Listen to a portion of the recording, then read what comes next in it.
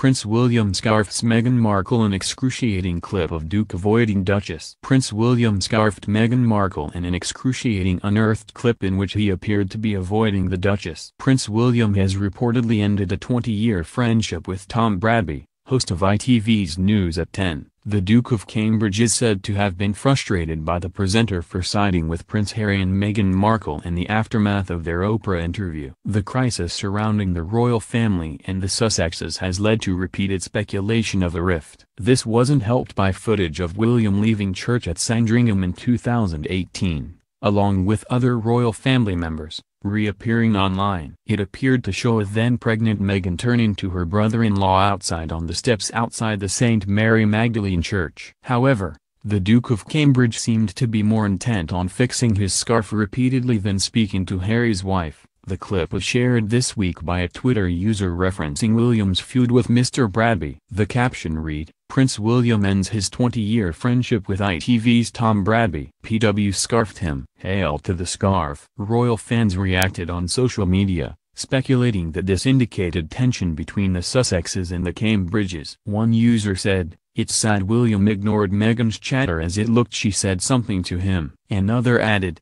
"It is just sad to see division between them. They have always had each other's backs." This came after a friend of the second in line to the throne claimed that the future king had expressed concerns over Harry's suitability to Meghan. One member of William's circle told the Mail on Sunday, "The problem is that the Cambridges felt things had moved very quickly between Harry and Meghan. Wills particularly was worried and felt close enough to Harry to voice his thoughts." William and Harry are now preparing to unveil a statue of their mother Princess Diana at Kensington Palace on July 1. Other sources told The Sun, William and Harry are as far apart as it's possible to be, emotionally and physically. Their relationship is at rock bottom. William's raging with Harry after the Oprah interview. He is so angry with him that it's totally unthinkable at the moment for them to be happily reunited and stood together at the unveiling of the Princess Diana statue. "It'll take a lot of work to patch things up so they can put on a united front." Harry and Meghan opened up on their royal family struggles in the Oprah interview last month,